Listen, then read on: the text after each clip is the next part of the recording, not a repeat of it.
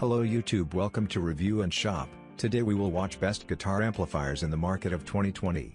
Please subscribe to my channel and like the video. You can find the products link in the description section. Enjoy the video. We get start to list with number 5. PRS Mount 15 Mark Tremonti. Mark Tremonti is well known as an avid gearhead, and first impressions of the Mount 15 are of a purposeful, working player's tool with no unnecessary bells or whistles. The Mount 15 has clean and lead foot switchable preamp channels, with gain and master volume on the lead channel, and volume on the clean channel.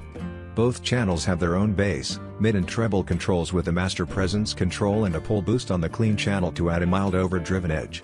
Around the back things are kept simple with a series effects loop plus a half power switch which drops the Mount 15 from 15 watts RMS down to around 7 watts. At first glance there's no channel indicator, however, when powered up all the Mount 15's valves are lit by LEDs which change color, red for lead, blue for clean, very visible and very cool. The lead channel has no less than 5 gain stages and the amount of gain and distortion on tap is huge. However, it's also been carefully sculpted into a stunning barrage of harmonic filth that flatters every note and power chord.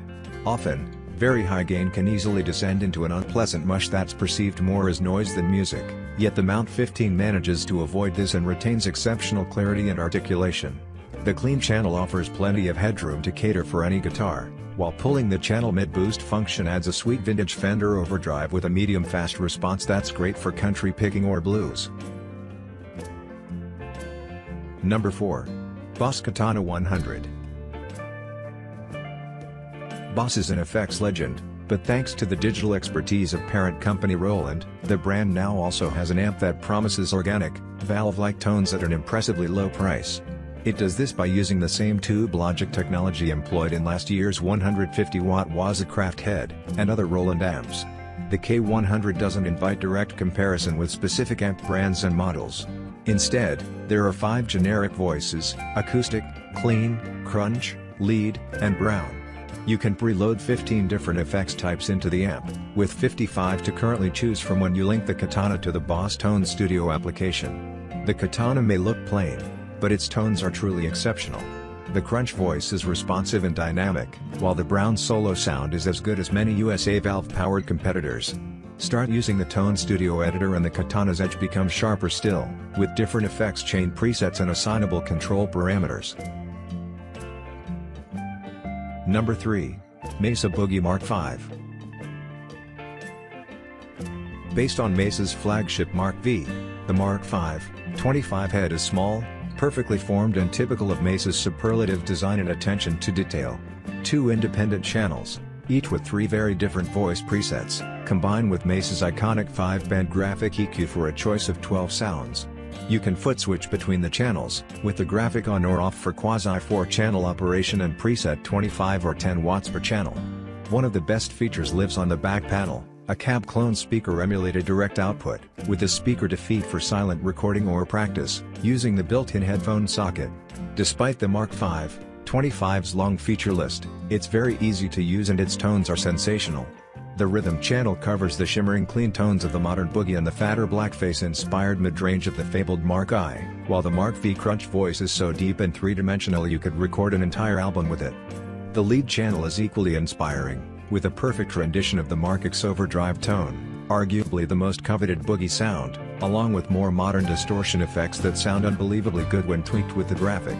The Mark V 25 is one of the best small boogies we've ever heard, which means it's one of the best small amps there is.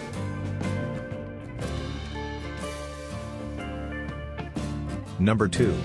Vox AC15C2. The new AC15 Twin retains the all-important dual EL84 cathode biased output section of its forebear, but otherwise it's very different. A quick scan across the top panel reveals 2 inputs for independent access to either normal or top boost channels. One benefit of the bigger, 2x12 enclosure is that it provides ample room for a full-length reverb tank, housed in the bottom. There's also an inbuilt tremolo effect, with controls for depth and speed. But the whole point of this amp is the pair of 25-watt Celestion G12M greenback speakers. They are the speaker of rock in so many cases, and while purists might hope for Celestion blues, they would add a good £300 at least to the price, and the increased power handling of 2 greenbacks on the end of just 15 watts is quite a tantalizing prospect.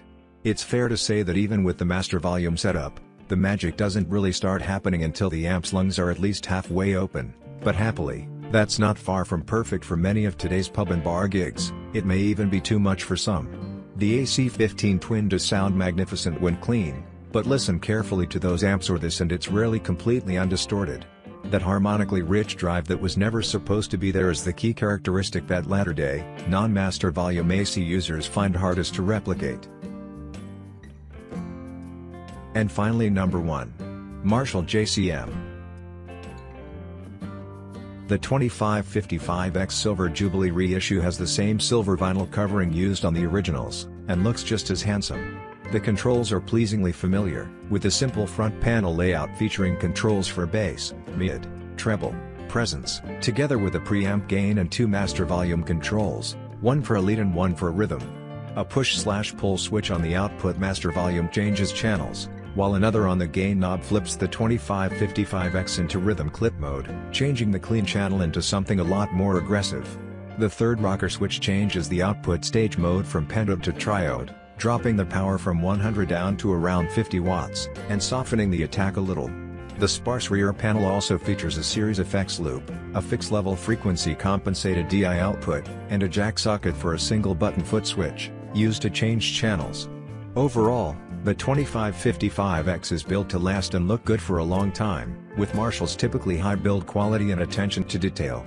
Apart from its association with Joe Bonamassa, and various other high-profile users, the main reason why 2555s are so sought after is their sound. We're pleased to report that the reissue amp is tonally as accurate as it possibly could be, with perhaps a touch more gain and low-end punch than the original. The 2555X accurately reproduces the original tone, and with a few minor exceptions, the look of the original, at a price that's very reasonable compared with the competition, especially for a UK-made product.